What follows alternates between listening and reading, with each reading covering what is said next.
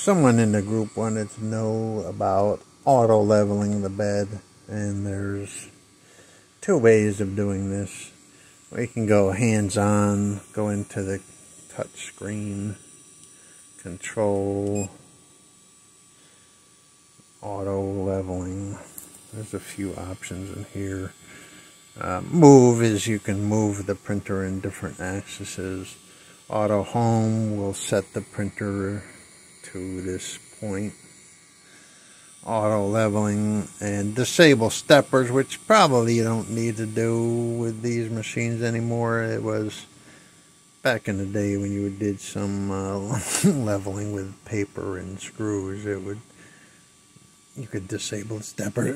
What that does is it gives you the ability to move your pieces around.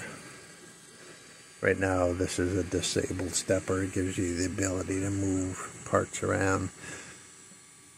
When these are engaged, they kind of like are in frozen state, very hard to move. So that's what disabled steppers are for. But let's go look at the auto home.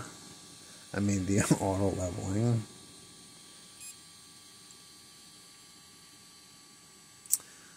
So it's heating the nozzle up a few degrees. I have this preheated for PLA, so it was at 200 degrees. So it's going to do that, and we'll start doing a 16-point auto level.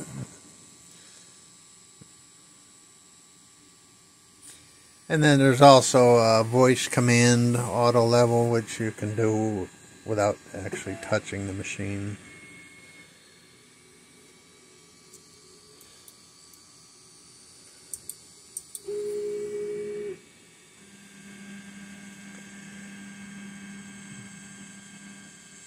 And the way that this auto leveling works is home complete. The nozzle touches the bed surface and triggers a little pressure point. We'll see the little blue light come on in here. So every time it feels the pressure, it registers it and stores the height. So it's going to do that 16 different points around the bed here.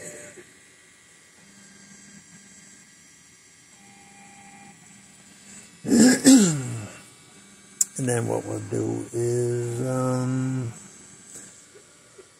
maybe we'll change the bed real quick just to give you guys an idea of why you would level a bed.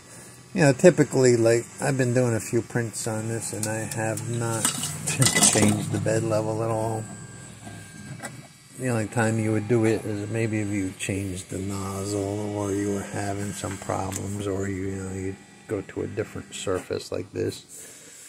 Then you have to re-level your bed to match the new material that you put on here, or the new nozzle might be slightly longer,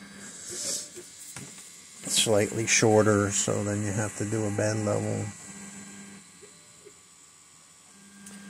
I know these videos get long, and Facebook doesn't really like people to upload more than a few minutes of video.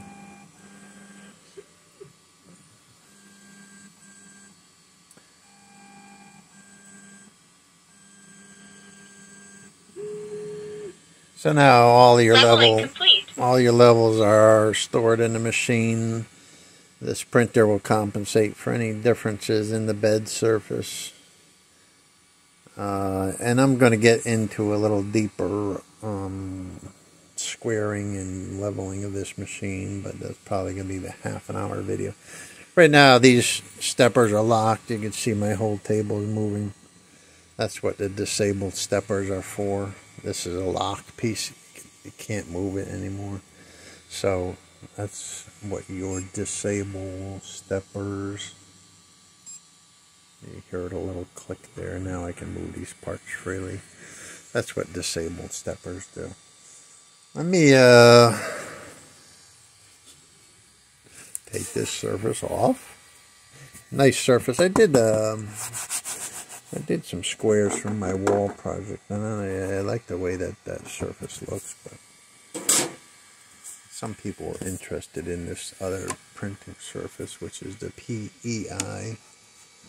Let's line this up a little bit.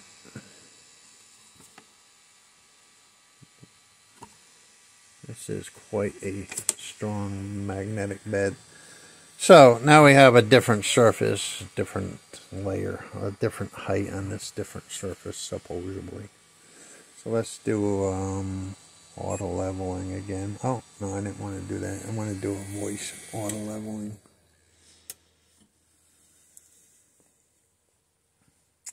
We'll start up our machine again. Hi, I am coming. Hello, Wizmaker. Hi, I am coming. Auto level. Auto leveling. So that one we just did without doing any hands-on. Our nozzle's getting back up to temperature, and then we'll go through the whole 16-point leveling again. Light off. Assumed I said something I didn't.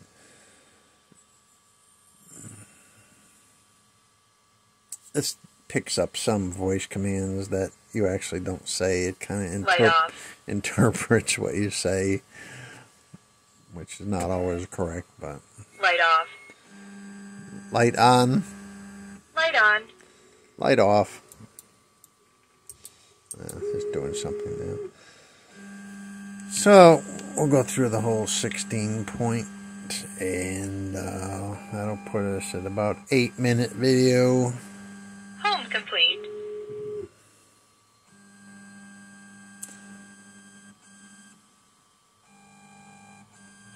And you can see the light turns blue again also. Wake me up when you need me. Sure.